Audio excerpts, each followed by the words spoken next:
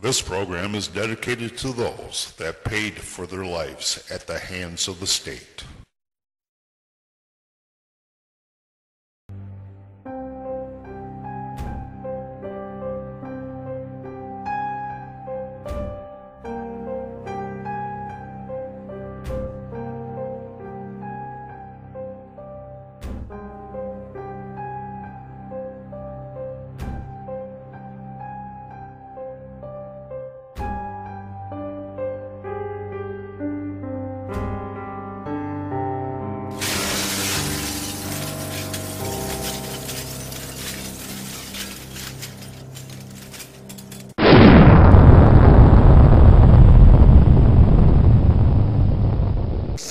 Hello, and welcome to another edition of Silent Voices, the only program in America that you, the viewer, can use your voice on the child welfare system. I am Dennis Lawrence, and beside me is the lovely Maria Meline, our co-host. Maria, what do we have up first for our audience? We have an incredible program for you today. We're going to start by looking at the child welfare system. And I think we'll begin, ladies and gentlemen, I present to you Legally Kidnapped. Good morning. I'm the trial judge in your child abuse case. You are going to waive the reading of the allegations against you. Your children are in foster care placement because the attorney for the children said that they are very afraid of you. I have worked with the attorney for the child for years, and I believe everything she says. I understand you did not get served with the summons to this case. That doesn't matter. You're here anyway. If you need counsel, we have a free attorney available for you who is certified by the court. If you hire private counsel, he better behave in this court. I will not hesitate to sanction and fine him. I'll write reports to his disciplinary committee for the slightest infraction. Your motion for immediate return of your children is denied. I find there is imminent risk of harm to life or limb for all of your children. You have leave to refile the motion for immediate return of the child, but that hearing will take place over the next 4 months because my calendar is busy. I will deny your motions for privately retained psychologists to testify because of the risk of trauma to the child because of repeated psychological evaluations. So you'll have to go with what the court psychologist says. I will qualify that psychologist in the area of psychology and allow him to offer an opinion on any area he wishes to discuss.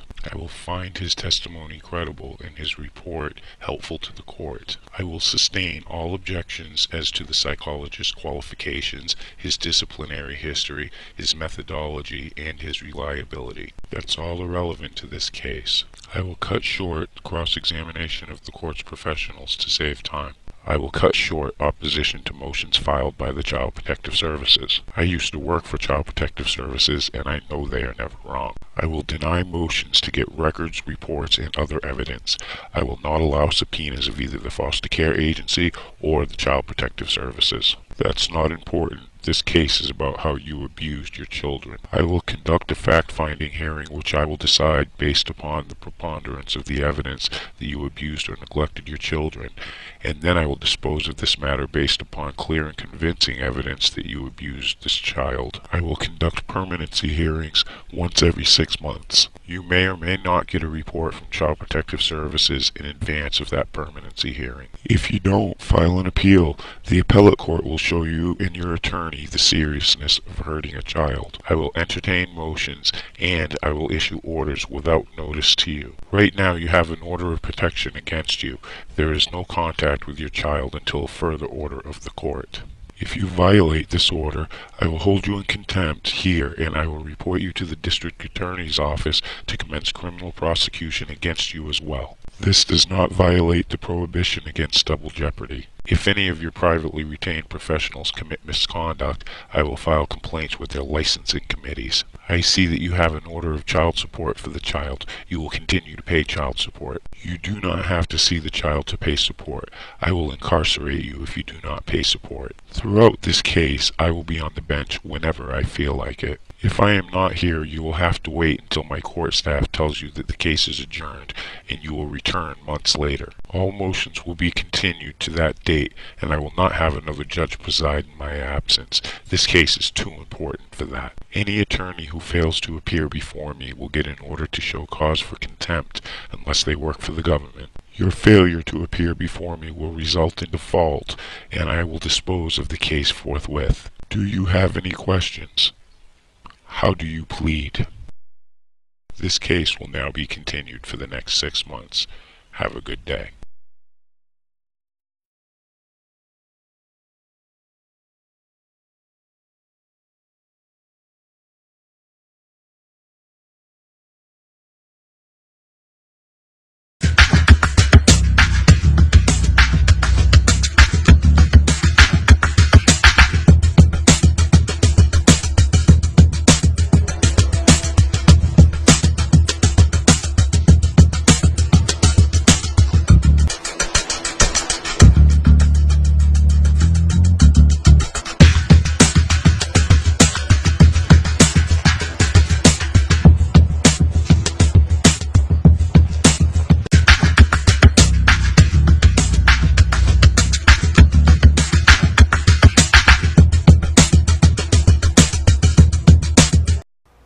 Every week, we feature a guest that comes and tells their horror story from the family court system or CPS.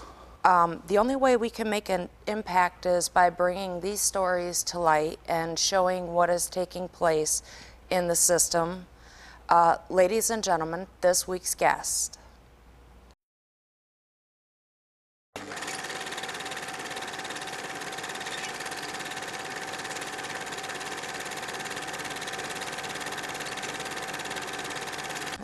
It's my honor to introduce you all today to Alexandra Cervantes. It's very good to meet you. Nice to meet you too. I understand that you have a really bad case with CPS that's been pretty difficult, and I was wondering if you could talk to us about that today. Oh yes, it'd be an honor. And we appreciate you coming in. Oh yeah, thank you. How did you first enter the system? I had first entered the system in December 2012. My child was abused and had bruising on his back, so I took him to the emergency room just to make sure that that was what it is, was just contusion, which is bruising, and that's what it was. So when I took him to the emergency room contacted CPS, and that's how I became involved. What was your caseworker's concerns at that time in regards to your child? The safety concerns were about staying away from the father, since my baby's timeline was most of the day he was with the father for about 10 hours. So their concern was just staying away from my baby's father. And at that time, how did CPS treat your family? At that time, I had felt that they were being very biased towards my family. They denied my child being placed with my parents. They were denying my uncles and aunts. I don't think we were being treated fairly at all. Okay. It's my understanding that that your son did end up being placed with a family member. How did that take place? That took place about 2 months after he was already with the non-relative placement. I was pushing and pushing for them to place my babies with my aunt and uncle. And what I had to do was bring up the name ombudsman, which they are an advocate for people going through the system. And so once I brought up the ombudsman, they immediately the next day placed my baby with my aunt and uncle, because the family was going out of the state and I didn't approve, and they were trying to court order to have that be okay with the judge. And it got accepted. The judge accepted that, and I wasn't pleased, so I told them ombudsman. I went there, I don't know how many times I showed up at the DHS place that day, and then finally they said, okay, we'll do this, this, and that. And then they got him in there the next day and did the home study after they already placed him there. So I think they knew that what they were doing wasn't appropriate. They didn't want to get investigated. So you don't believe that they were doing what was best for your son at that time? Right, exactly. Okay. Can you tell us a little bit more about what the safety plan was for regaining custody of your son, and how often did you have visits with him? Yes.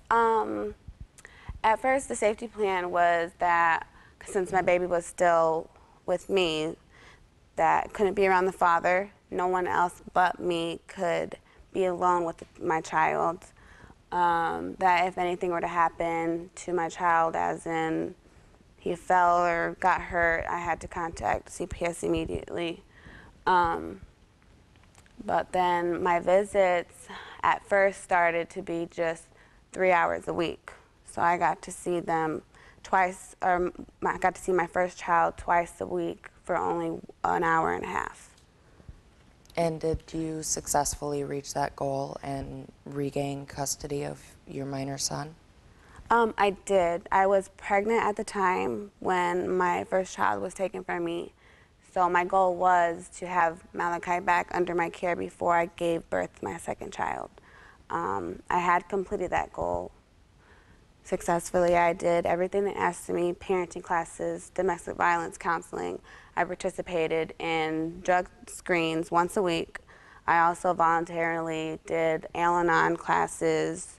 I did individual counseling with another family referred service that was all from DHS. I got a lot of compliments from the judge when I was first in the system, but when I got my child taken from me the second time, it was a complete different story. Now, I have a question for you. Did you have previous drug convictions? Is that why the court was trying to require you, to... No, they based my person on what the father was. They thought of me as, how am I attracted to or want to be having a family with somebody of such a criminal background, that there must be something wrong with me too. Okay. So I feel like that's why they had me under drug screens.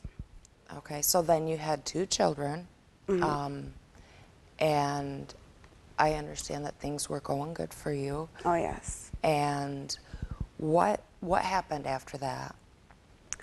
Well, on September 5th of last year, I had gone to this hotel which the father of my child was staying at, and my children had been removed because he had been involved with a lot of criminal activity. I was not aware of what he was involved in. I did know that he had suspended licenses and whatnot, and that's maybe why he had a warrant and maybe the cops went over there. But nothing suspected that my children were going to be taken from me because I was driving in a public place. Okay. So you don't feel there was any reason for them to remove your children? Oh, no. My youngest was 8 days old when he was taken from me. My oldest was 1.5. I mean, I was in the parking lot for 3 hours until they got all the paperwork that I requested, because they weren't going to show me any removal paperwork. I had to ask them. So about 1.5 hours later, they showed back up at the scene, and my babies were all just waiting in the car just for my children to be taken from me. And I don't know what warranted it, but it just seemed like there's nothing I could do. I had no say, nothing. That had to be really hard on you. I'm Oh, sorry. yeah, and my 1-year-old was screaming. He was leaving with strangers. Was there any type of paperwork, or did you have any understanding on why they were removing the children at that point? Their reasoning was that I was going to be letting my children be involved with all this criminal activity. Like I said, that I had to request from the CPS investigator a removal paperwork because they weren't going to show me anything. And so she had to go get that signed. But even I've heard that, I mean, it's the law that a judge has to go over why your child is being removed from you. And I don't feel like he really did that. I don't know if anybody's heard of rubber stamping, that the judge just got the removal papers stamped, and that's why my children are removed, which I feel like when removing a child, a newborn, from a mother, there should be more standards, definitely. Not just some paper, not just some strangers coming in your life and removing your children from you. I definitely agree with that. Again, the baby that was removed was 8 days old. And that's got to be one of the worst things you can go through. I was breastfeeding, everything. Were you represented by an attorney in the court case? I was represented by an attorney, although it was a court-appointed attorney.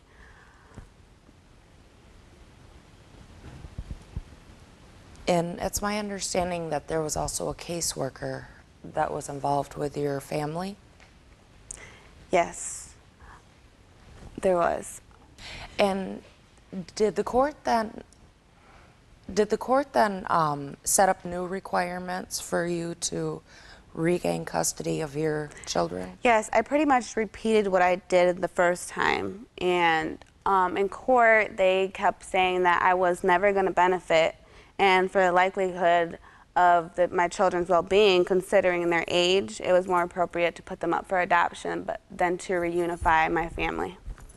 So you didn't have a lot of options in regards to getting your children back? Nope. I feel like what happened is that they went through procedure, steps and steps, to make sure that they covered, you know, everything they had to do in order to successfully terminate my rights.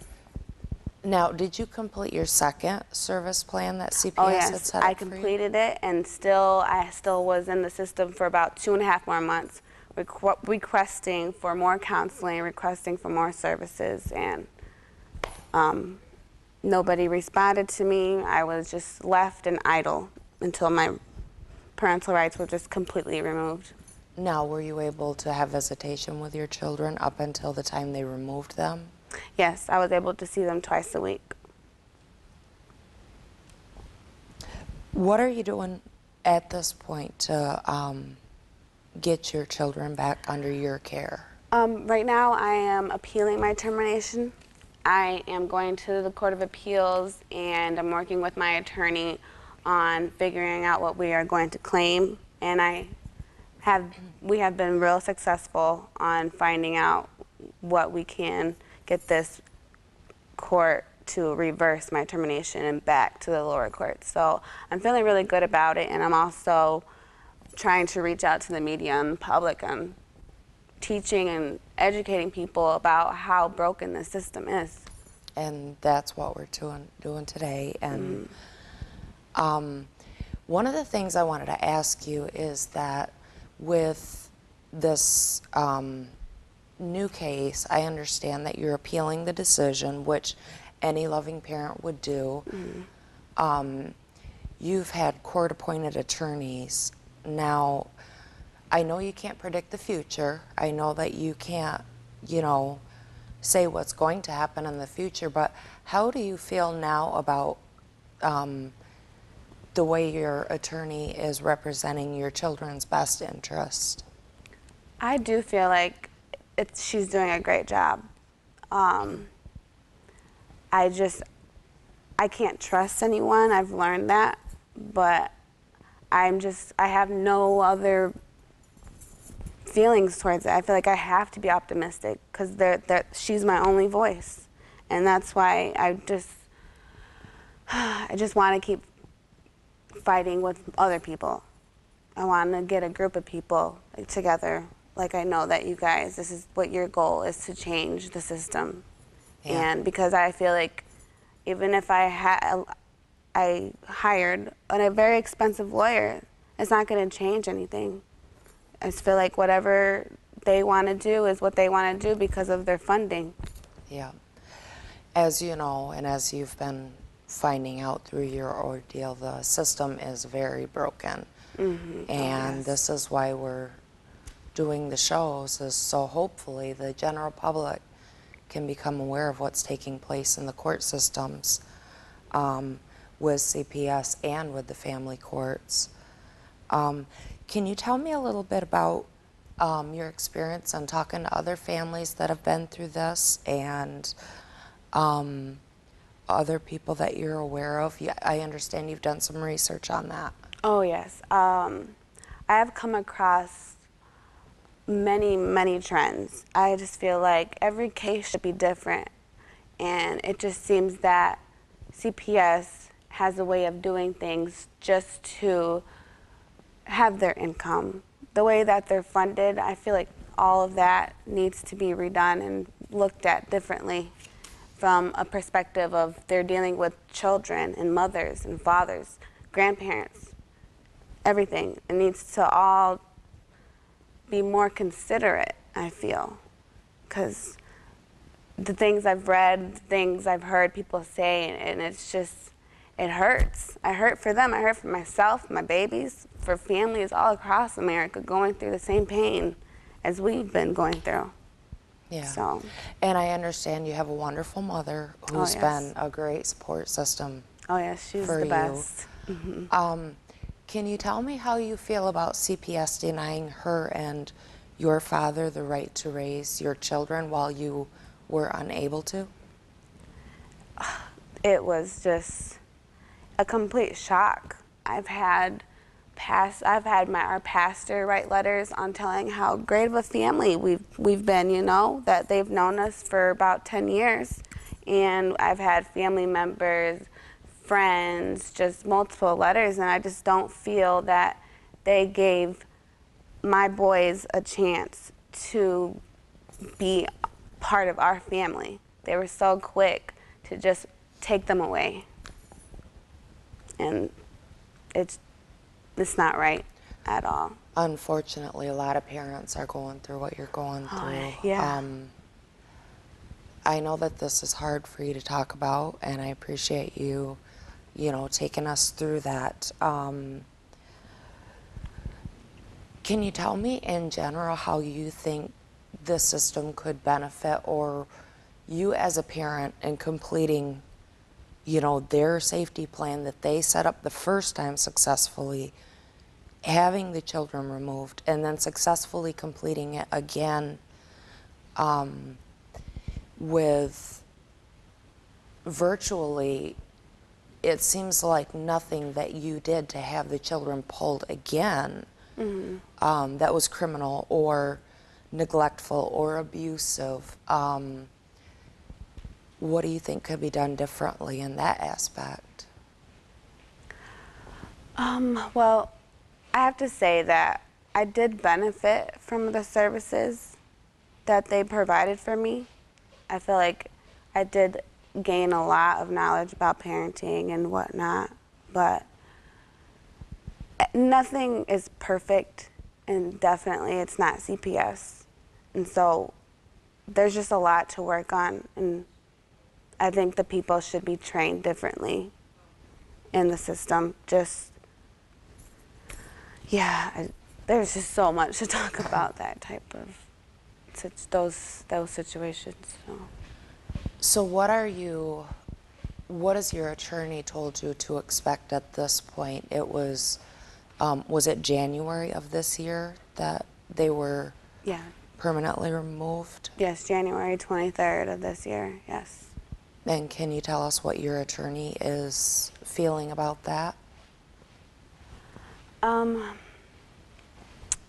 She just said she's not gonna give me any false hope. We're just gonna try. She said most likely, cases like this don't really get reversed. A lot of termination appeals, they stay terminated unless you keep fighting and fighting and fighting. Well, and I think that's, really what we need to focus on is that, we may not make immediate changes, but, we will make changes. The courts and the CPS need to implement changes. Oh yeah, definitely. In how agree. they do things. We appreciate you coming to talk to us. Oh, thank you. And grateful to have, you stand up and speak for so many mothers and parents who go through this, who are afraid of retaliation. Oh yeah, I was until they took my rights away. Yeah. And I feel like I should have done this a long time ago. Okay. Oh, Well, yeah. thank you for coming on the show. And Thank you. I will be praying for you, and take care. Thank you so much. If you would like to be a guest on Silent Voices, contact us at miparentalrights@gmail.com. That's miparentalrights@gmail.com. Maria, there's a terrible wall that I would hate to have my picture hanging on, and that's the Michigan for Parental Rights Wall of Shame. The NPR Wall of Shame is dedicated to social workers, judges, foster parents that deliberately abuse and neglect children, both physically and mentally. Backed by popular demand, the Michigan for Parental Rights Wall of Shame.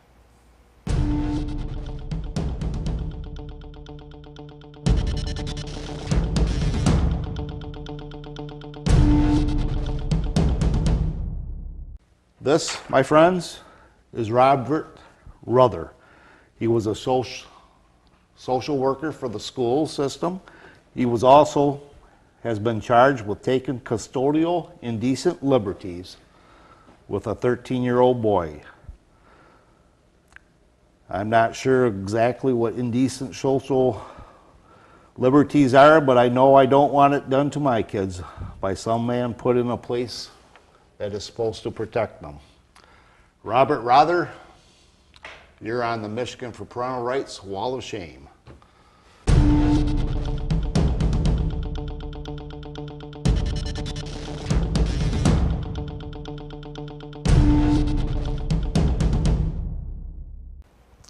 I want to thank you for watching this week's edition of Silent Voices. You can tune in next week, same time and same channel.